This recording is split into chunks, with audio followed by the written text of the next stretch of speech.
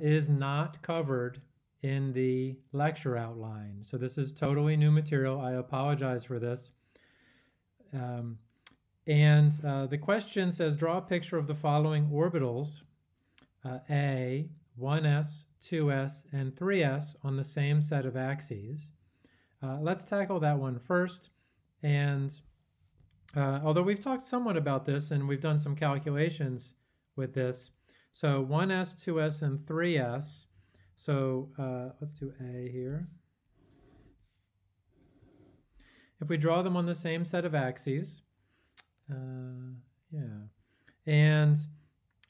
the S sublevels in which there is only one orbital are all spheres. And so when we draw them, we draw circles. And where previously we would call this n equals 1, we are now calling this 1s. And 2s is bigger than that. And I don't know if I'm going to actually draw them to scale because the sizes are there's not a linear difference between them in the sizes. But we do know that 2s is larger than 1s.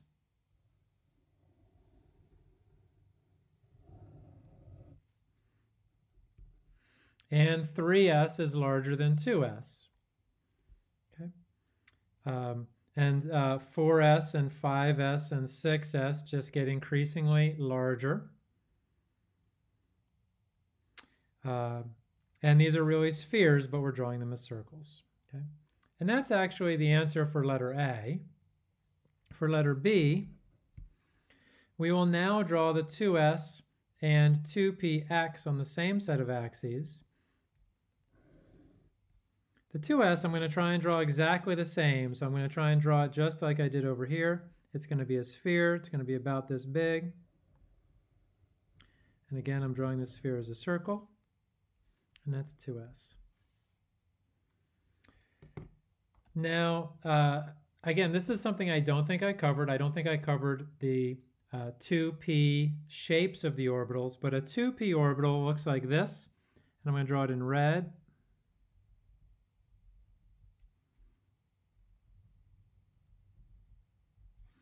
And a 2p orbital has two lobes.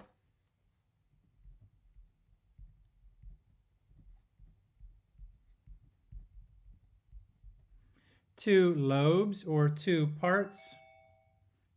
I'm going to zoom in here and see if we can get a slightly better focus on this. Two lobes or two parts.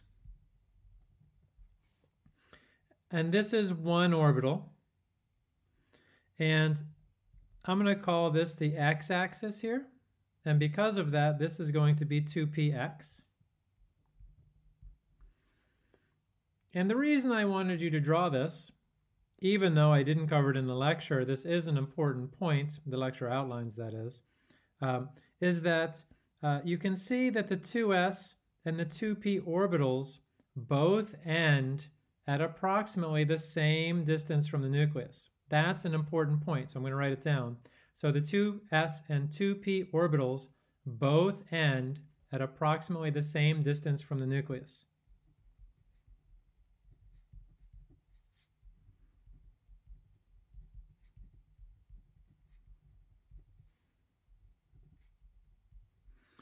Both end at approximately, and there's my squiggly equal sign, the same distance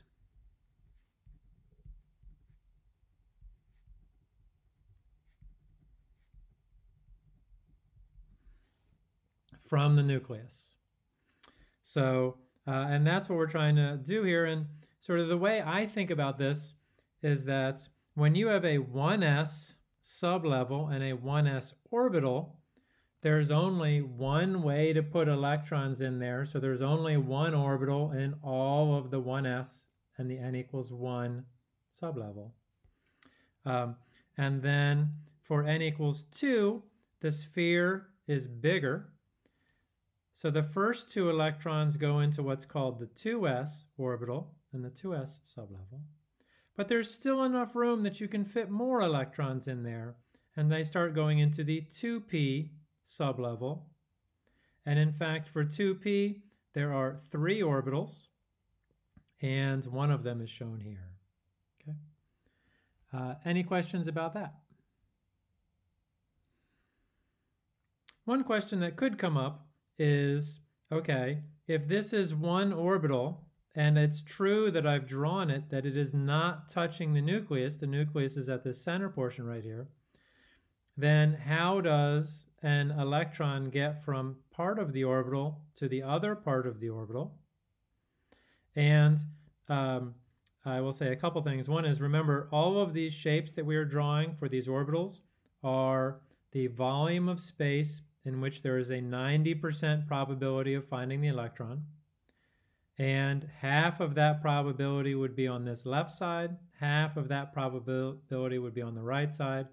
And it is true that there is no probability of the electron, or a very nearly infinitely small probability of it being in here. And it can jump from one portion to the other. And that jumping is called electron tunneling. And that comes from the fact that electrons exist as probabilities, and there's a very small probability that it will be right here, and then it effectively jumps over from one place to another. Well, and we know that from last time, electrons are interesting creatures. They exist as probabilities, and again, all of these shapes, and let me just make sure I cover this. This should have been covered in the lecture outlines. The definition of an orbital. An orbital is the volume of space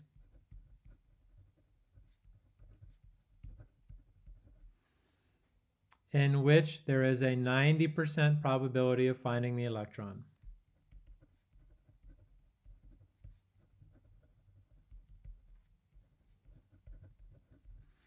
A 90% probability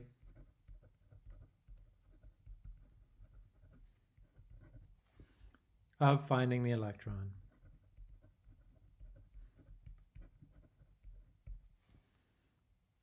Okay, these are 90% probabilities, and the probability outside of each of these orbitals decreases exponentially as you get outside of these spaces.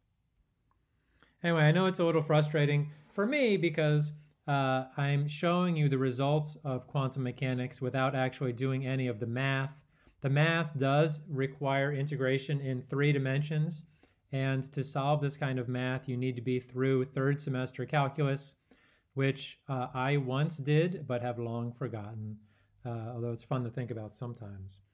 But sort of that's the frustrating thing about this course. One of them is that we are dealing with the results without really getting into the math or being able to. Anyway, so in summary, a p orbital has 2 lobes. It's often called a dumbbell, and it's often represented by 2 balloons, because there can be balloon shapes as well. Now for C, it says, draw the 2px, the 2py, and the 2pz orbitals on the same set of axes. I'll do that down here. And just to remind you, the 2p sublevel has 3 orbitals, and each orbital holds 2 electrons, so for a total of 6 electrons. And when we do our electron configurations, we'll actually write 2p6. That'll be the 2p sublevel with 3 orbitals, each orbital holding 2 electrons for a max of 6 electrons. Anyway, so now let me actually answer this question. So 2px, 2py, and 2pz are going to be shapes just like this along each of their respective axes. So I'll draw them actually in, I think, 3 different colors. Do I have... No, I only have 3 colors. I thought I might even have 4 colors here, but let's see. So the nucleus always at the origin I just drew for you 2px. Let me draw for you again. When you draw them, do not touch the nucleus. It gets very close, but it does not touch the nucleus. And then there's for sort of spherical.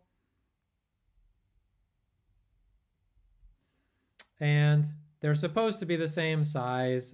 Mine's a little smaller on this side, but hopefully you get the idea. And again, that is 2px. Because I've defined this as the x-axis. The atom can't tell its x from its y from its z-axes, but we will assign a configuration. Now let's call this the y-axis. And for the y-axis, these two shapes will be along the y-axis. And they should be the same shapes. My attempts at drawing them may not be. So this is 2py. And the hard one, of course, is the z-axis. I'll try and draw that in red.